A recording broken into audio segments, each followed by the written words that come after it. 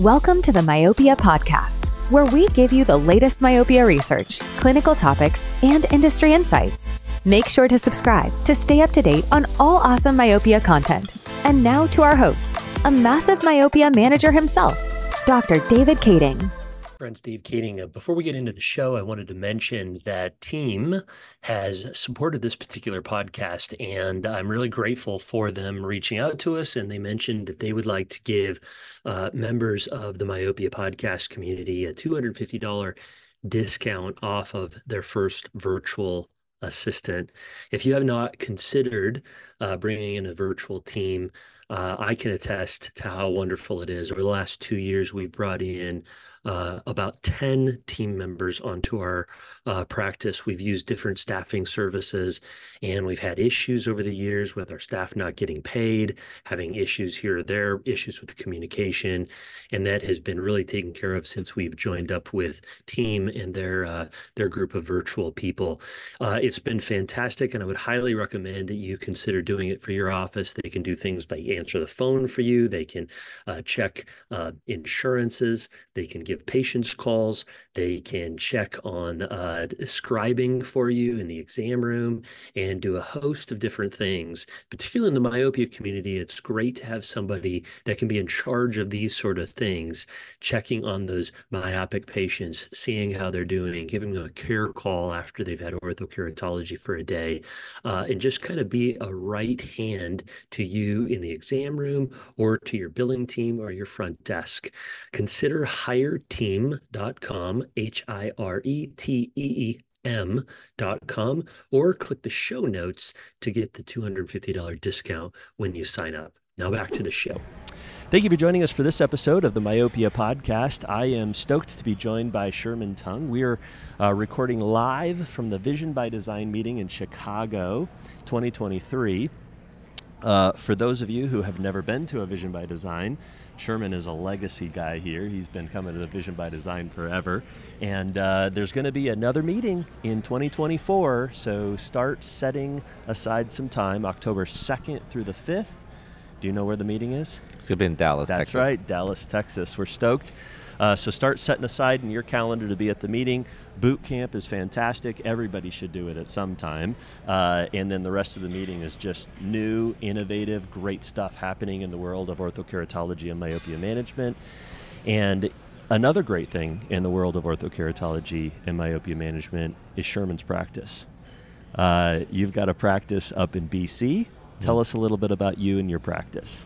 So we're located, our office is called iLab, Doctors Optometry. We're located in Vancouver, BC in Canada, so just a little bit north of Seattle. Yeah.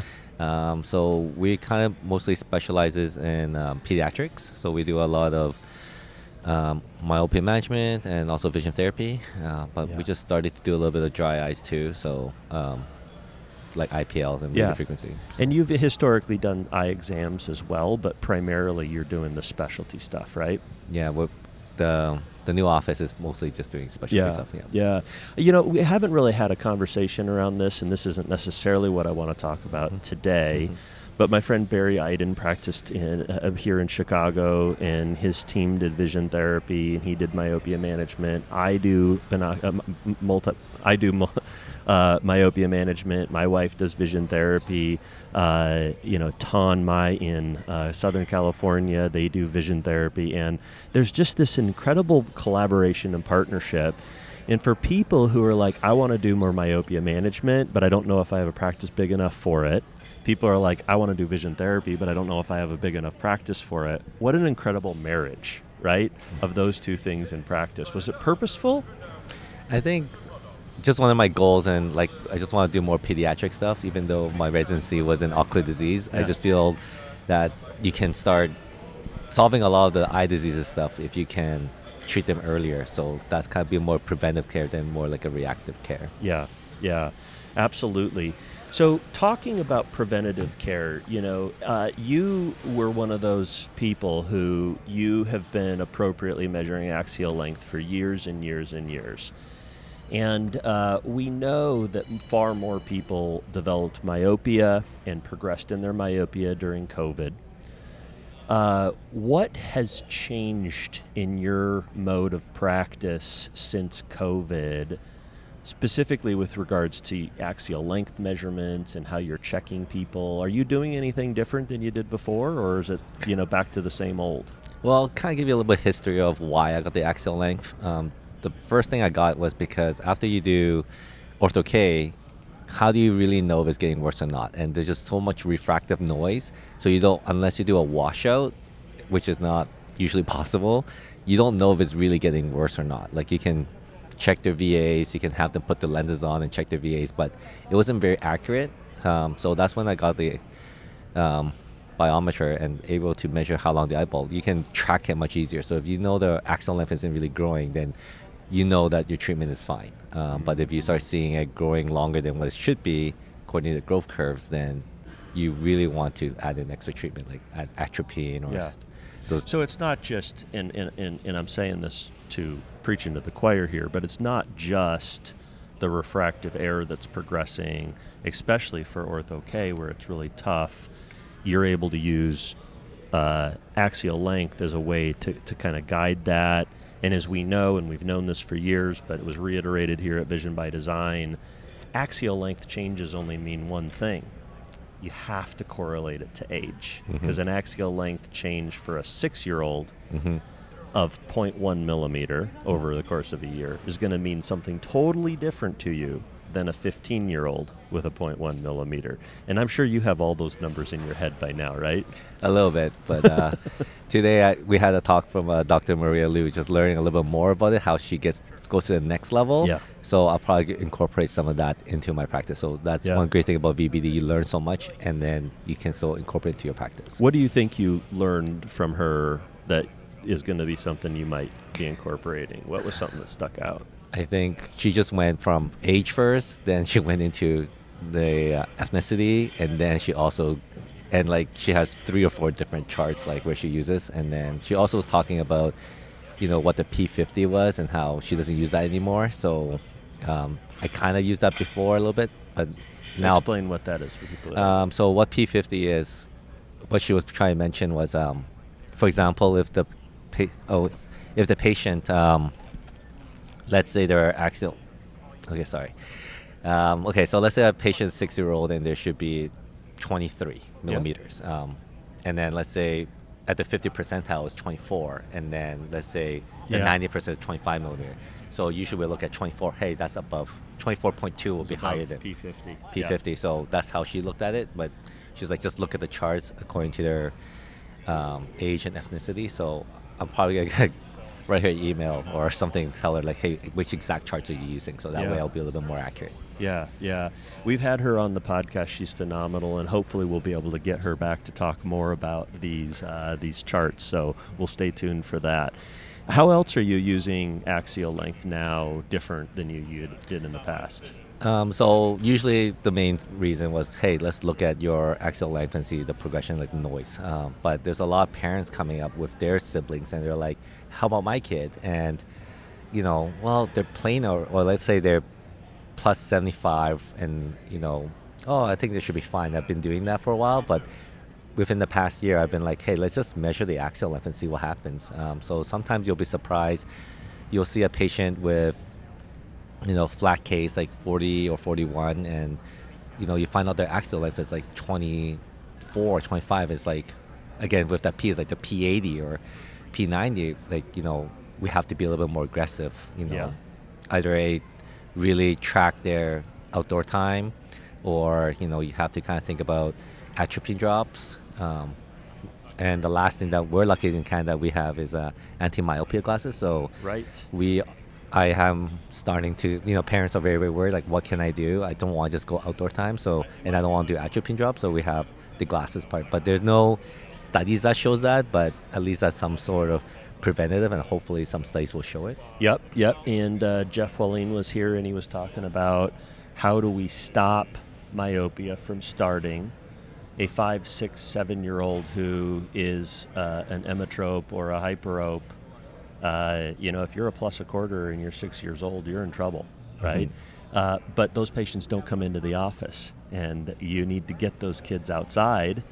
But he also shared that in the studies, they talked to parents about kids going outside more often, and it changed zero behavior, right? They didn't send their kids outside at all. And so kicking them outside at recess is the important thing. Well, I can give you some tips that I tell my... because usually whenever a kid comes in and they're like about pre-myop, the mom's like, see, I told you to go outside. And then usually I'll just look at the parents. I was like, well, you're also responsible also. So some of the things I will ask them, do you drive them to school? They're like, yeah, I always drop them off. I was like, well, let's drop them off 5 blocks away from school. And then both of you will walk together so you guys can bond, drop them off school, and then walk back to your car. At least that will give you an extra 15 to 30 minutes. And the parent looks at me and is like, what, I'm responsible too? I was like, yeah, because it has to be, in order to change behaviors, the whole family has to buy in. You can also ask them if they have a lock on the door at their house. They can lock their child outside and not let them in and just keep them outside for longer. I haven't tried that yet, but I'll look into that.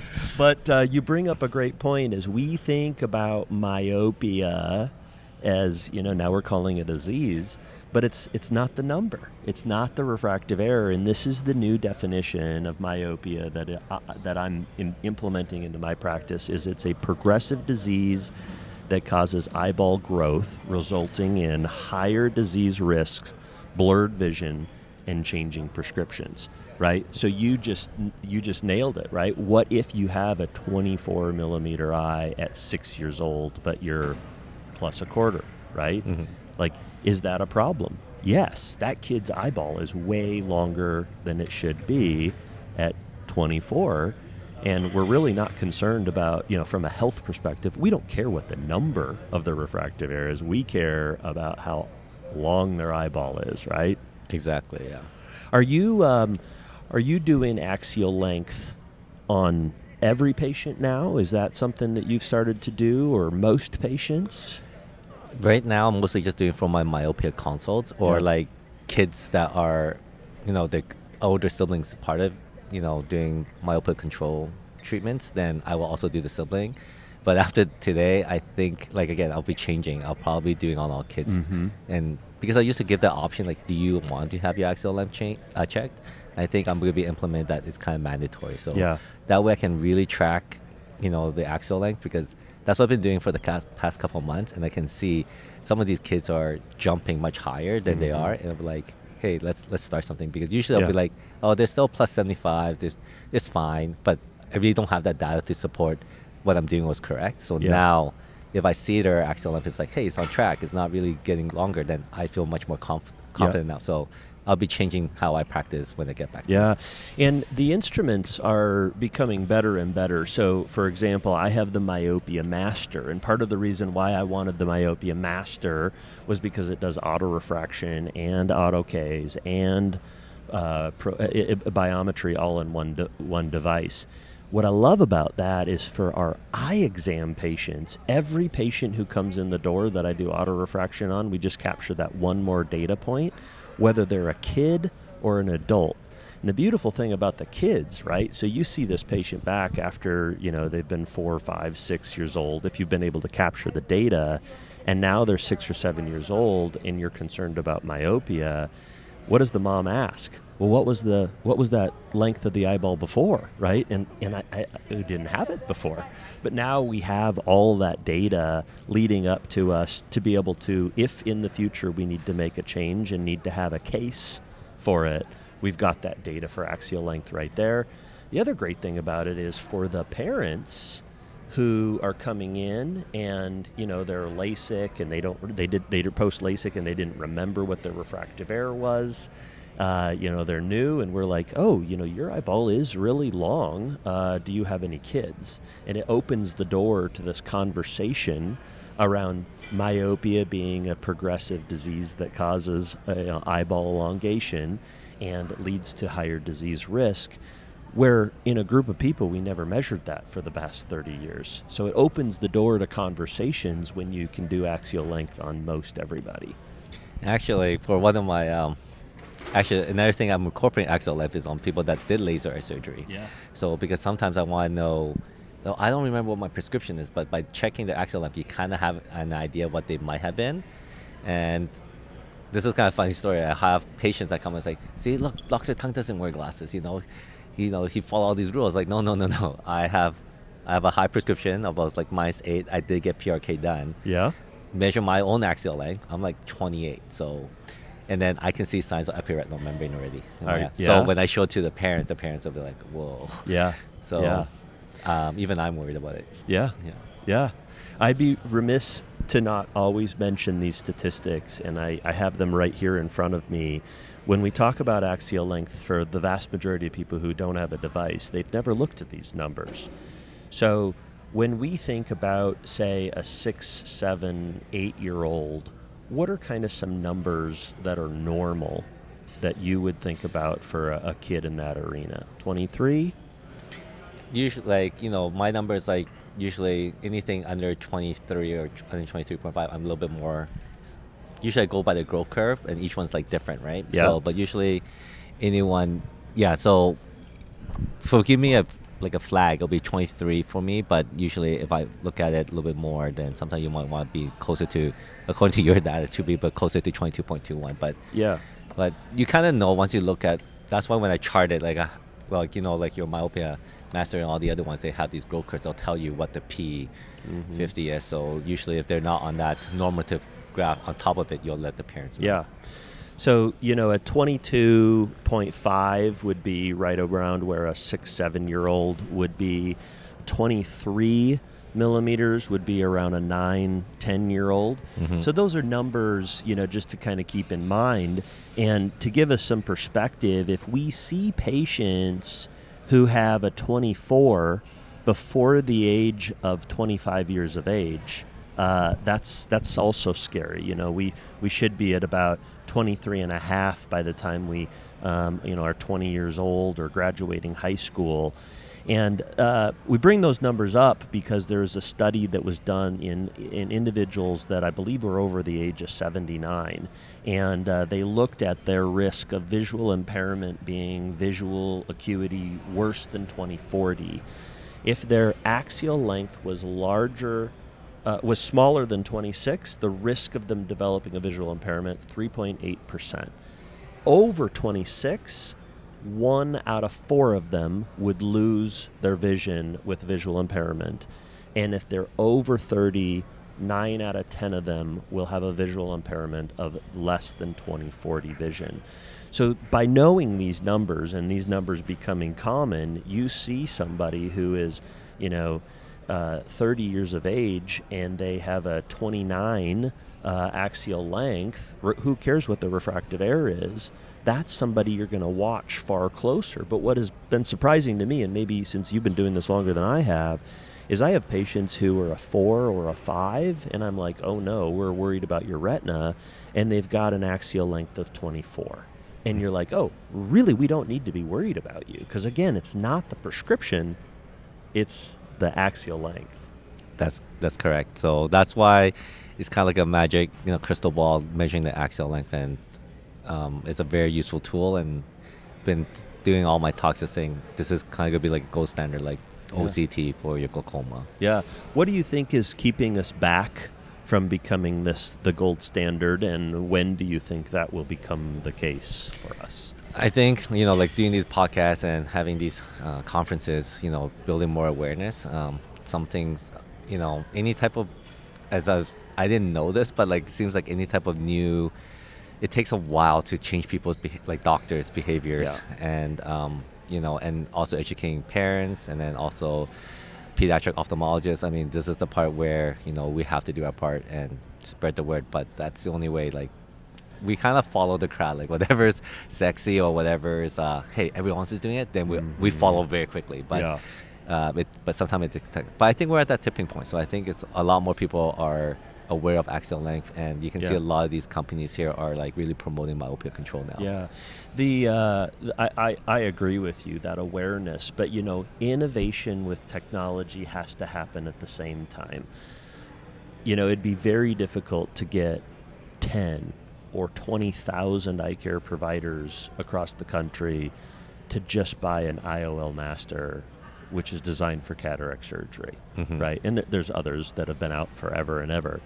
But when you are starting to get devices that can take the place of other devices that are in your office, topography plus biometry, autorefraction plus biometry, right? When you can start getting your OCT that can do it, when all these other devices are available to us, then when it's time for you to replace something, get something with a biometer, right? Yeah, agreed. Yeah. Any closing statements on axial length and how it's the bee's knees? Just good praise to Acquire again. Axial length's here to stay, and how we're going to be managing myopia will be measuring axial length. Absolutely. Awesome. Thanks for being on the podcast, my man. Thank you for having me. And thank you for joining us for this episode of the Myopia podcast. We're recording live from the Vision by Design 2023 meeting. Make sure to look into the AAOMC's website and social media for information about the 2024 meeting in Dallas, Texas, October 2nd through the 5th. You're going to be there. Yeah, I'll be there. All right, good. Thanks again for joining us, and make sure to like and subscribe, and we'll see you again next time on the Myopia Podcast. Thanks for listening to this episode. I want to again thanks Team for their support of this particular podcast. They have been a great supporter of the myopia community, helping to make clinicians and offices run better, whether it's calling and scheduling appointments, whether it's answering the phone, helping with billing issues, scribing in the exam room, whatnot. Having a virtual team member in your practice is a real showstopper. So with that, I want to thank Team again for their support. Check them out at hireteam.com. That's HIRETEEM.com, or click the notes in the show description below. Thanks again to Team. 1, 2, 3, 4. Thank you for tuning in to the Myopia Podcast. If you enjoy our content, please leave a 5-star review. And don't forget to subscribe for more great episodes.